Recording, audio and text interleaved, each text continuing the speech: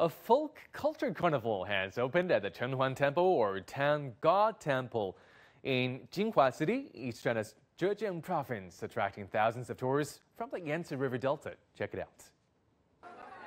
One of the highlights of the folk culture carnival is the food street, which showcases a 36-kilo sticky rice dumpling or zongzi, various local dishes and fruits.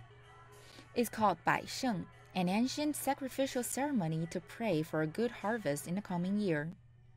The tradition goes back more than 500 years. In 2016, Bai Sheng was listed as a provincial intangible cultural heritage. I've never been here before, and I'm amazed by the food showcase and folk culture.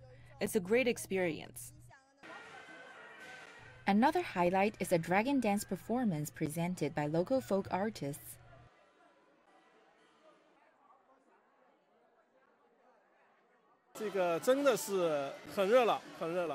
I'm so happy to see the dragon dance performance. It's a really lively show, and I also have tried many local dishes and snacks. I totally enjoy here. The folk culture carnival also features intangible cultural heritage demonstrations. It runs until Saturday. 丁思月 CGTN